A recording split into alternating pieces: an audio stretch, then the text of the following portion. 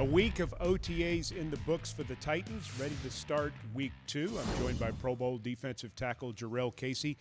What did the Titans get accomplished in the first week of OTAs? Just really everybody getting back into the groove and really getting their hands back, dirty in the grass. I think that was really the best thing about it. Everybody came in flying around, full energy. I think it was a good week to the start of a good season.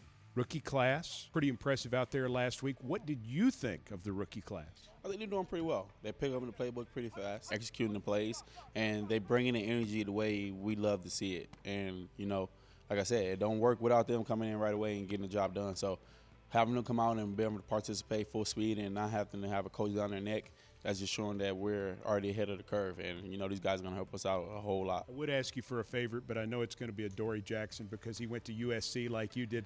Talk about this young man coming out of your great program and what you already see from him. He's going to be great. On the defense side of the ball, he got a great burst, break on getting to the ball. Try to do his best, not let people catch the ball on him, and he's definitely going to be an asset for our special teams. And I'm waiting to see him in action back there. I know he's going to make a lot of people miss, and when he turn those jets on, ain't no catching him. So I'm just waiting to see him really get going.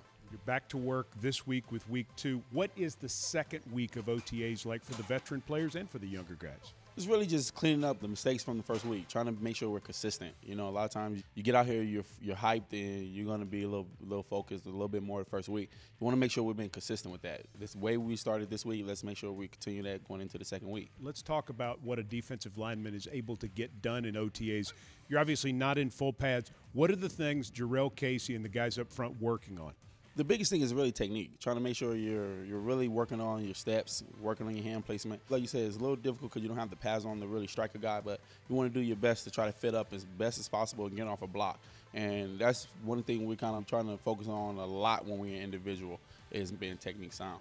That's one thing our defensive line coaches are always talking about, making sure your technique sound, because that's what's going to get you out of trouble when you have off step here, you have a false step there. You got to make sure you have clean technique and striking the guy. Finally, you have seen so much turnover in your time with the Titans, and while there are new players here, there's been very little turnover. Not much turnover in the staff. The core of this team stays together. You actually have a chance to build on 2016 because of that, don't you? Definitely, and that's how you make a championship team. You have your core players and you have a good staff that's knowing what they're doing. And when you have that around here, it's going to lead you to a lot of championships in the near future. And we're just hoping we can get that done. Been to the Pro Bowl in back-to-back years. Jurrell Casey with us at TitansOnline.com.